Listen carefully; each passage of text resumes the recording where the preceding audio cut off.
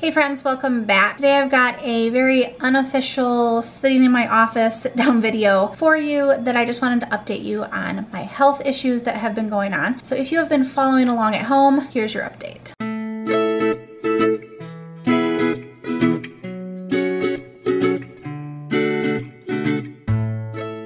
Alright, so I will go ahead and link a few videos either down below or up in the iCard talking about what's been going on if you're just tuning in for the first time. Basically, about 3 weeks ago, I ended up in the ER with some pretty nasty intestinal ulcers. Had some blood work done. They were thinking I might have Crohn's or ulcerative colitis. I spent 2 days in the hospital, which not expected whatsoever. This week I had my 2 follow-up appointments, one with the gastro doctor and one with rheumatology, which thank goodness they were able to get me into rheumatology because at first they said it could possibly take up to 6 months. Historically, getting into a rheumatologist is not one of the easiest things, so the fact they got me in so quickly, I'm very blessed. When I got out of the hospital, they did blood work to test for ulcerative colitis and Crohn's. The blood work came back normal. I do not have Crohn's, I do not have ulcerative colitis, which is great news. But what that means is that the issues that I'm having, the ulcers and the GI problems that I'm having, is now in relation to a pre-existing autoimmune disorder that I have called Behcet's disease. And again, I'll link a video where I talk all about that. It's a rare disease. Less than 170,000 people in the United States have this, so it's officially classified as rare. And then if you take that demographic of those of us diagnosed with Behcet's, only about 10 to 15% get GI issues.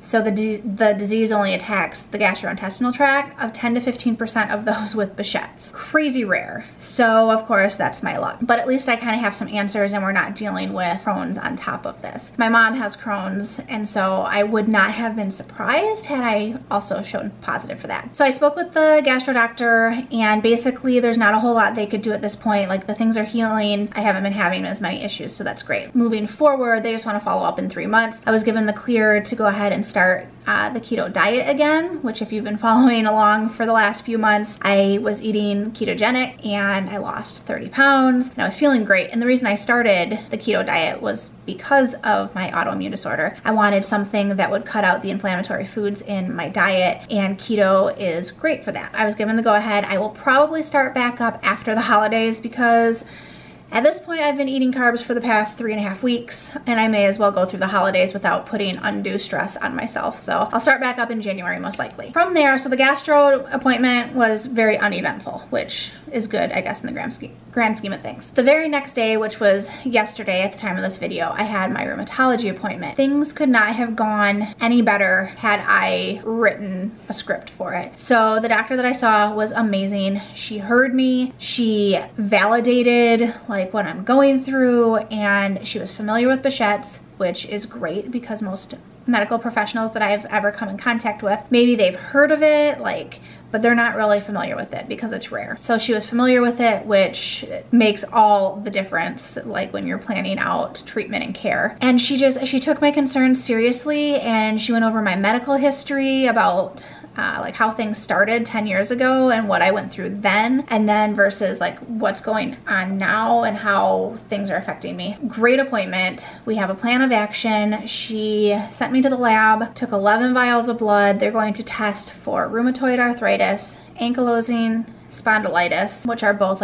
there's a genetic test to test for the ankylosing spondylitis. She's also running another genetic test that shows a marker for Behcet's, but sometimes it can come back like a false negative. They're testing my immunoglobulins. She kind of explained it like you've got your antibodies and immunoglobulins on one side and then your immune system on the other. Someone my age, so I'm a younger demographic, someone my age who gets shingles as often as I do, which is typically a few times a year, sometimes that means that your immunoglobulins are low, and if they are, they're able to give a medication that can help bump those up so that way your immune system is stronger as well. So they ran tests for that. Like I said, 11 vials of blood later, I'm sure they're testing for all sorts of stuff. In regards to the ankylosing spondylitis, that is basically arthritis that attacks your spine specifically. I have had undiagnosed, characterized back pain since All of this started 10 years ago. MRIs, CTs, x-rays all come back normal. It doesn't show any sort of deformity. It doesn't show anything. I see the chiropractor quite frequently. It doesn't give long-term relief. The ankylosing spondylitis would explain what's happening, like in regards to my back pain, like almost to a T. When I came home and did some research, like I tend to do, everything that it was characterized as, like the types of pain, like it can affect your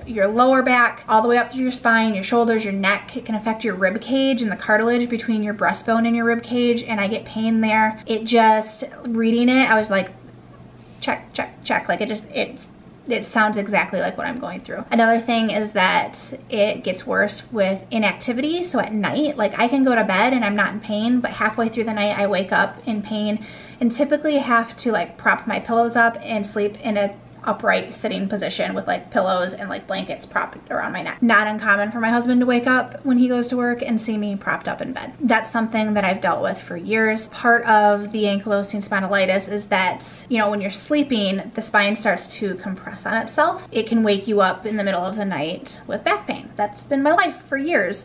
So like when I read that, I was just like, oh my gosh. Not saying that that's what I have, but it would make sense if I did. Another thing is that it affects the eyes, which Behcet's also affects the eyes. You get eye inflammation. I'm actually dealing with some right now. I've been on steroids for the past month and it's taken care of a lot of the symptoms, but every time I taper down on the prednisone, symptoms start breaking through. So the prednisone is holding things, it's kind of like, in my mind, I'm picturing like the prednisone as this wall and it's holding the symptoms back. And every time I try to taper the wall down a little bit, the symptoms are like breaking through. It's been hard to taper off of the medication, especially now that it's affecting my eyes, because when the eyes become inflamed, it puts pressure on the retina and it can, one, change my eyesight, like literally physically forever change my vision. Two, untreated, it can lead to blindness. Luckily, pretty familiar with the symptoms and what to watch for because I get the eye inflammation a few times a year, typically along with shingles.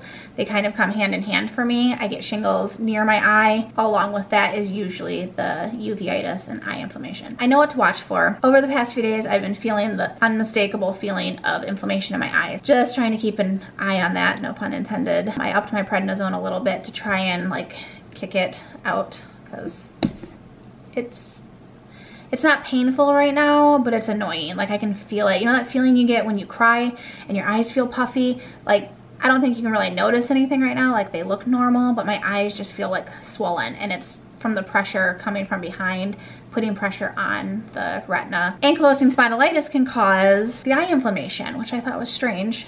Behcet's does as well, so it could be from one or the other. So right now, just waiting for lab work to come back, dealing with things kind of one day at a time. The doctor did say that at this point, my body is in such a full-blown flare-up, which obviously I knew because it's attacking me from head to toe. But she said that a more systemic approach at this point would be best. So we are tapering down the prednisone still, but instead of just like not having anything to fall back on, she also started me on an immunosuppressant called Imuran orally. There's also a version that you can get as an injection, but I'm taking just the pills. And we're starting at a lower dose to see if that will help kind of like take the place of the prednisone. But in the meantime, my immune system is going to be weakened because it basically like shuts your immune system down so that it stops fighting itself. So hopefully I don't get sick through cough and cold season because I'm just more susceptible at this point. But I started the new medication yesterday. I'll taper down off the steroids over the next 2 weeks, follow up with her in a month to see where we go from there.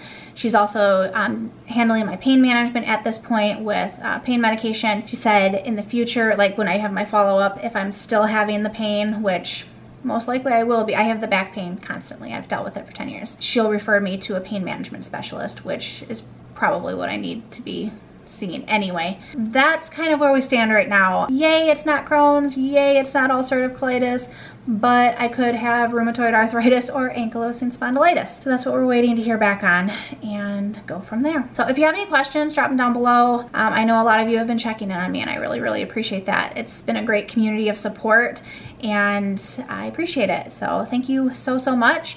I'm just glad that as we head into the holidays here in this coming week that I have a plan of action and I have medication and I have a doctor who's on my side and who's knowledgeable and who makes like me feel validated versus me walking into an office and trying to educate them and feeling defeated at the end of the appointment, which is how it's gone the past few months with my general practitioner. Specialists are there for a reason, and I'm glad that I have a team of them on my side. So thanks again for watching. I will be back here soon with some more fun videos, but I just wanted to throw this update up so that you are all caught up with what's happening.